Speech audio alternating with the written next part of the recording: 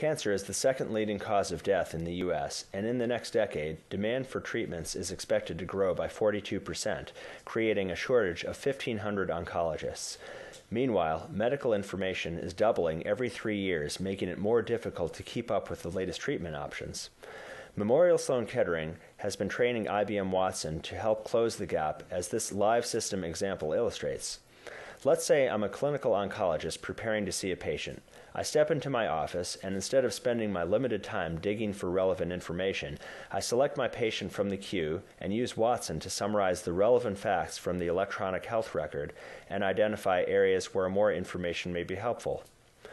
Next, I can match the patient to a clinical trial, or review the suggested treatment plans Watson has presented. Green means higher confidence, while red means lower. To make recommendations, Watson has extracted knowledge from guidelines, best practices, 12 million pages of journal articles, and 200 medical textbooks.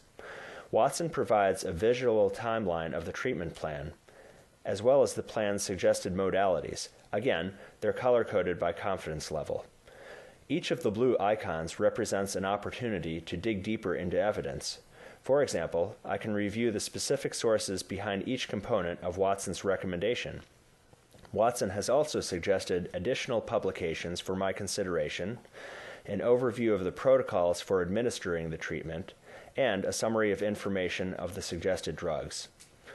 When I'm ready, I can select the treatment information to add to the patient's medical record and share with the patient. This demonstration has shown Watson's ability to create an at-a-glance summary of relevant facts from an electronic health record, to suggest confidence-scored individualized treatment recommendations specific to each patient, and to transparently expose source data that supports the recommendations. Watson is helping oncologists fight cancer.